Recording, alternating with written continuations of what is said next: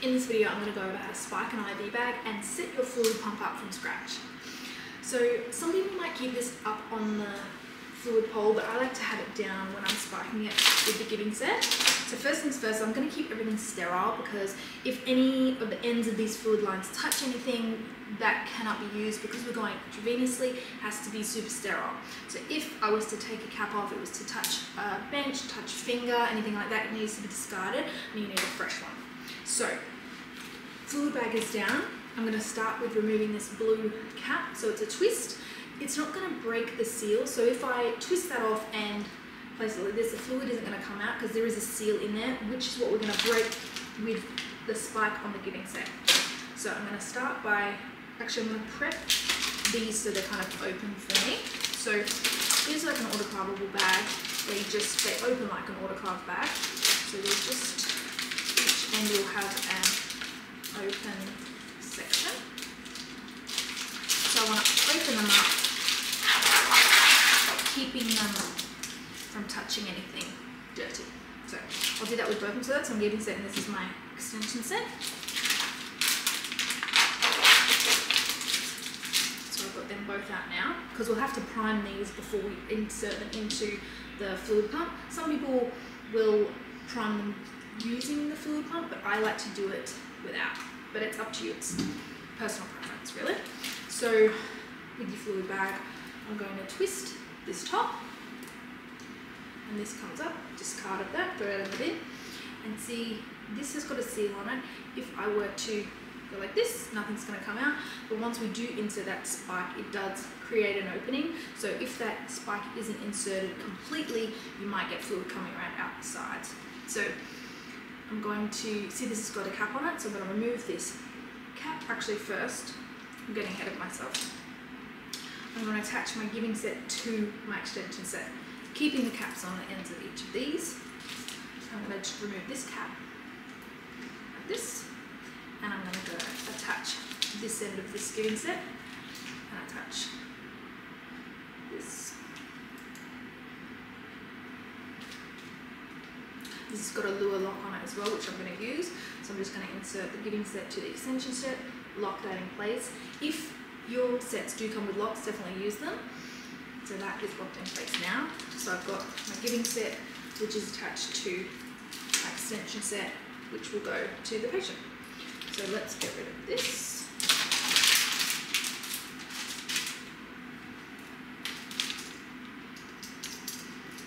So I've got all this sitting here.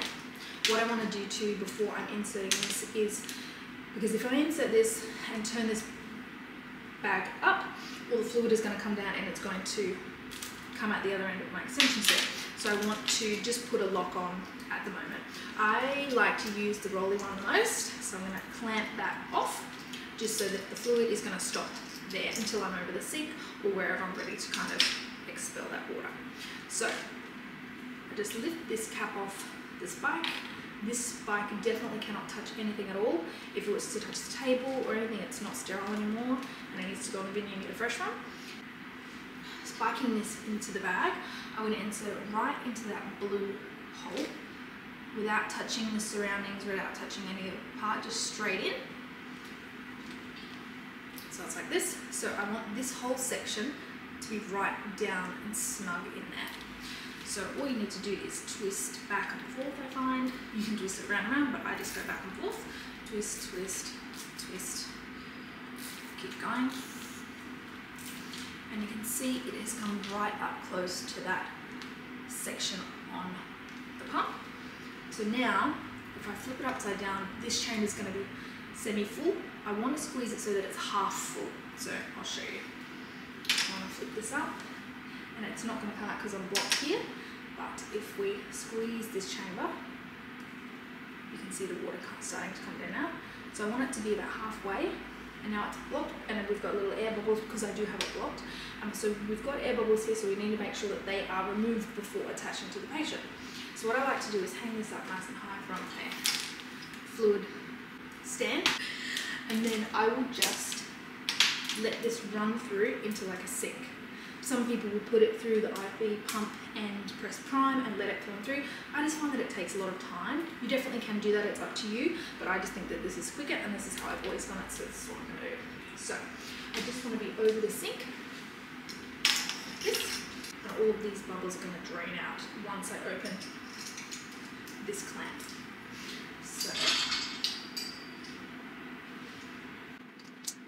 and you can see that water is now just running, it's dripping, it's going faster. The higher that this is, the faster that's going to go. If my fluid bag was quite low, this might not flow as well because I've got it quite high here. You can see, I can see no air bubbles left in here now. Just visually inspect. I'm going to replace the cap and now I'm going to lock it off again. Now I'm happy that my whole fluid line is nice and prepped and primed and ready to be inserted into the fluid pump. Now we want to thread it through the IV pump, making sure that you are threading it through the correct way. This happens more than you would think. Make sure you're following the arrows in your fluid pump.